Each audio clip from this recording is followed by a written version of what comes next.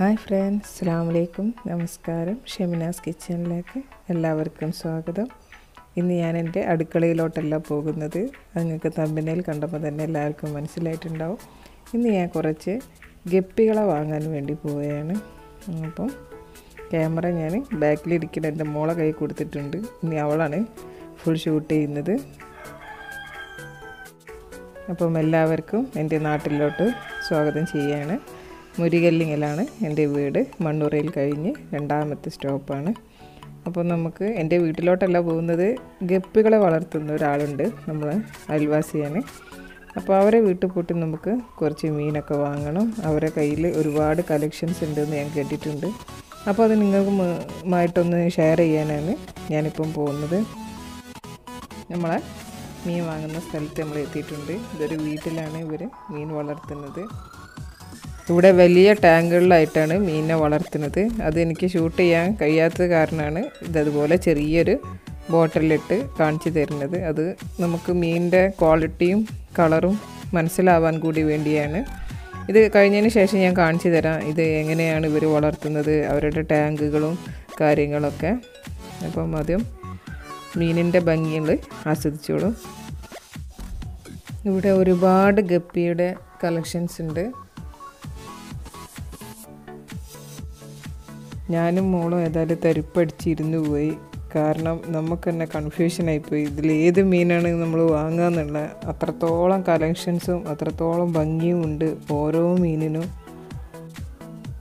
ഇത്രക്ക് variety collections ഗപ്പിയിലുണ്ടെന്ന് ഞാൻ സത്യമായിട്ടും ഇവിടെ വന്നപ്പോഴാണ് എനിക്ക് മനസ്സിലാവുന്നത്. എന്നെപ്പോലെ മീൻ പ്രേമിക്കുന്ന ആൾക്കാർക്കുള്ളൊരു എപ്പിസോഡ് മാതിരിയാക്കാം നമുക്കിത്. ഈ മീനുകളെ കണ്ടാലും അവരിങ്ങനെ ഈ ചലിക്കുന്നതൊക്കെ കണ്ടാലും നമുക്ക് മതി വരില്ല. ഓരോ മീൻ എടുക്കുമ്പോഴും അതിൻ്റേതായ ക്വാളിറ്റിയും അതിൻ്റെ കളറും എല്ലാം അടിപൊളിയാണ്. വലിയ വലിയ ടാങ്കുകളിലായിട്ടാണ് ഇവിടെ ഇവർ മീനൊക്കെ സൂക്ഷിച്ചിരിക്കുന്നത്. അതുകൊണ്ട് തന്നെ നമുക്ക് ക്യാമറയിലോട്ട് പിടിക്കാനും തന്നെ ഭയങ്കര ബുദ്ധിമുട്ടാണ്. അതുകൊണ്ടാണ് ഞാൻ ഫസ്റ്റ് തന്നെ കുറച്ച് ചെറിയ ജാറിലിട്ട് കാണിച്ചു തന്നത്. കണ്ടില്ലേ, ഇതിലൊക്കെ ഒരുപാട് കുഞ്ഞുങ്ങളുണ്ട്. ഇവർ ബ്രീഡ് ചെയ്ത് വെച്ചതാണ്. ഇതൊക്കെ എല്ലാത്തിനും സെപ്പറേറ്റ് ടാങ്കുകളാണ്.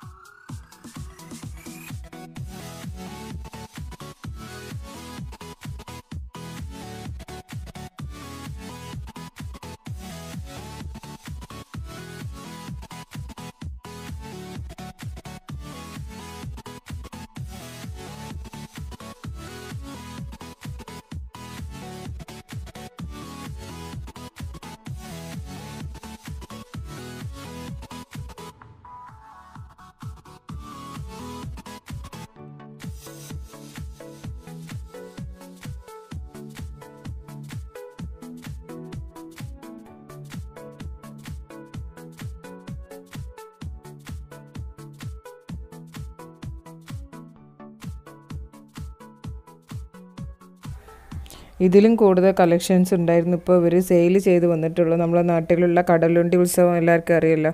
അന്ന് ഇവർ അവിടെ ഷോപ്പ് ഇട്ടിരുന്നു. അന്ന് ഒരുപാട് മീൻ സെയിലായി. ഇപ്പോൾ അതിൻ്റെ ബാക്കിയാണ് ഇപ്പോൾ ഇവിടെ കാണുന്നത്. എന്നാലും ഇവിടെ ഒരുപാട് മീനുണ്ട്.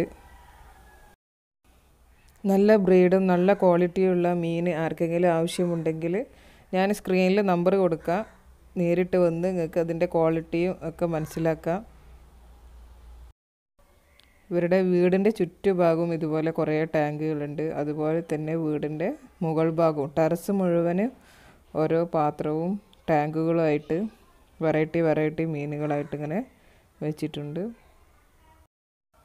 ഇതൊക്കെ ഇവരുടെ ടെറസിൻ്റെ മുകളിൽ സെറ്റ് ചെയ്തതാണ്. എല്ലാ മീനിനും ഓരോ പാത്രങ്ങളിലായിട്ട് വേറെ തന്നെ അവർ വെച്ചിട്ടുണ്ട്.